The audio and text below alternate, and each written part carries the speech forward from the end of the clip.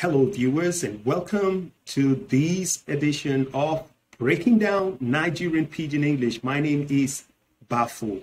Today we'll be looking at the simple past tense and their uses in Nigerian Pidgin English. Haven't seen how to form sentences with the marker they, which is the only marker that represents the verb to be in English, was and were in the simple past. Today we're going to look at how to form sentences in the affirmative, negative, and question forms with other verbs in the past. There are two ways to construct a sentence in the past in Nigerian Pidgin English. First is with the introduction of the marker been after the subject and then verb plus the complement. For example, I've been seeing you with your wife. And the second way is to add a time expression in the past, like this morning, yesterday, last night, 2 days ago, last week, to either a complete sentence with the marker been, or just the construction of a regular present simple sentence with the addition of a past time expression at the beginning or end of a sentence. For example, he been come your house yesterday. Came to your house yesterday. This example is a complete sentence with the marker been with the time expression in the past. We visit your auntie last week. We visited your aunt last week. This is a regular present simple sentence with a past time expression at the end of the sentence.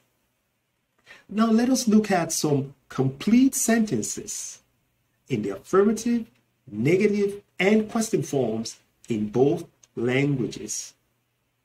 First, the affirmative structure is subject plus been plus verb plus complement.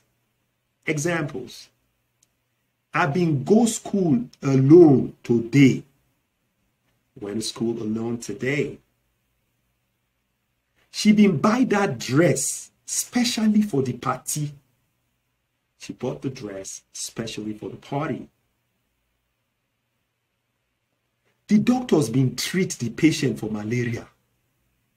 The doctors treated the patient for malaria. Now, let's look at the negative. For us to look at the negative sentences can be constructed in two forms. Let's look at the first structure. We have the subject plus no plus being plus verb plus the complement, or the subject plus being plus no plus verb plus the complement. Check out these examples. The people be no like the show last night. We can as well say, the people no been like the show last night. Saying the same thing. My daughter no been tell her mama wetin happen. Or we can say, my daughter be no tell her mama wetin happen. So we can use both ways if you wish. Now let's go to the question form. The question forms, like always, has the same structure as the affirmative with a question mark at the end.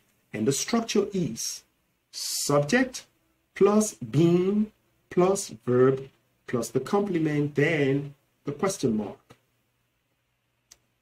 For example, you been holla your boss this morning.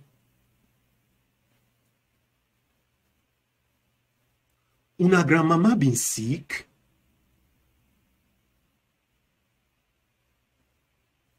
The mumu been show for the party without IV.